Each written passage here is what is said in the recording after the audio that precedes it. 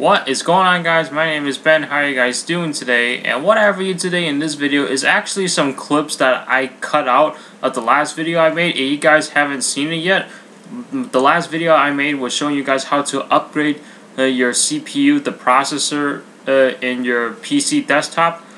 And there was this part that I left out, and I just realized as I was editing it, this is best for a separate video because this was not even involved in with my last video. This was just as if you just wanted to clean up the thermal paste, and then you're going to use the same processor, but you just want to apply some new thermal paste onto it, and that's it.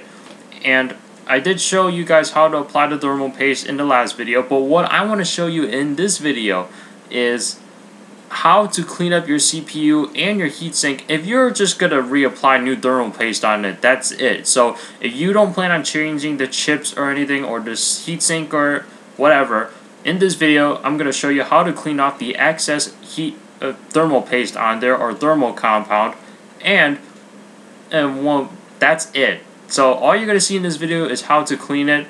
For those of you guys that just want to apply some fresh thermal paste on there after a while of not taking off the heatsink to clean up your processor, and then of course after you're done, then you just reapply the thermal paste. That's it, which I did not show in this video because I already did that in my last one. So if you want to know how to reapply thermal paste, then go ahead and check out my last video, and that's it. So I hope you guys enjoy this, and without further ado, let's get started. If you don't plan on replacing your CPU inside your PC desktop or your computer, and all you want to do is just clean out the thermal paste, here's what you're going to do. So you're going to need a paper towel, and you're going to need a Q-tip, and you're going to need isopropyl alcohol. Alright? Water's not going to work because even though it will wipe out, it's not going to keep it good. It's not going to keep it clean very good. So what you want to do is, first with the paper towel, is you just want to like wipe the thermal paste off with the paper towel first, and just try to do it as much as you can with the paper towel. And for some of you guys that might think that I'm stupid for doing this, just so you know, I did look up a tutorial on how to do this. So if this is the wrong way to do it, I'm not the only one that did this. Plus, you are performing this at your own risk, so I'm not responsible if you guys know better than me. Alright, and then once you were able to get as much off with the paper towel, you're gonna get some, sorry for hitting the camera, you're gonna get some isopropyl alcohol and just kind of dip the Q-tip in there.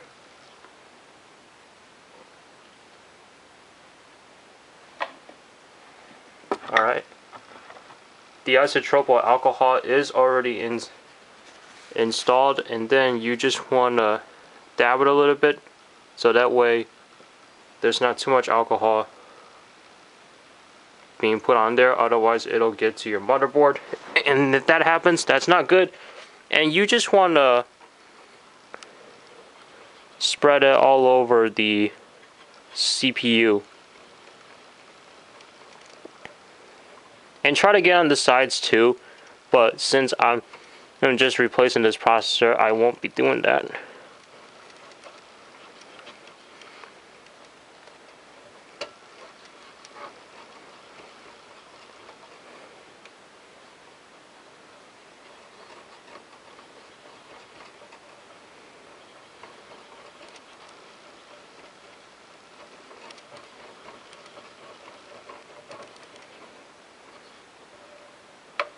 I'm sure there's a better way to do this in a certain pattern. For me, I'm just spreading it around.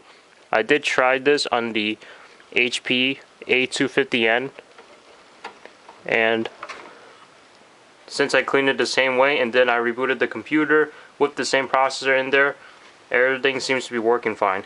Alright, now you want to take your paper towel and just dry off the processor.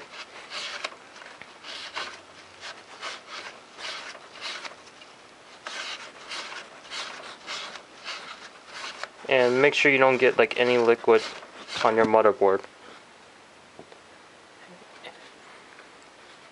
And then you just want to keep wiping it off. Also, if you can, just to do it, just to make sure, like, you could go another layer again with the isopropyl alcohol after you wipe it off, and then you just repeat the same process again so that it's nice and clean for sure. Keep in mind your heatsink will also have the dermal paste right there, so the way you clean the dermal paste off of the heatsink is actually the same thing as if you were cleaning up the dermal paste from the processor, except you just want to clean everywhere but besides just this spot. So again, you just take the paper towel and then you just wipe it off as I'm doing it right now. And it's not going to be perfect on the first time, it'll get everywhere.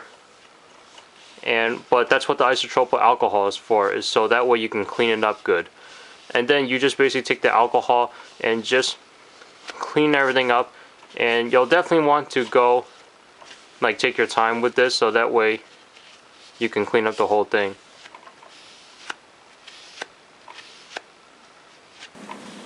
And that is it. That is how you clean up the excess thermal paste on your processor, as well as the heatsink. Now notice at the end of the video I didn't show you guys using the alcohol to clean up the heatsink.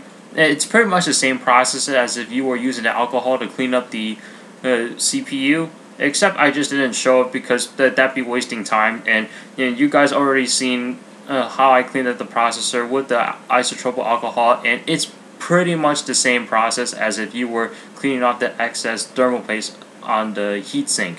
So that's it. Thank you so much for watching. If you guys have any questions, go ahead and leave it down in the comments down below, and I'll see you in the next one. Take care.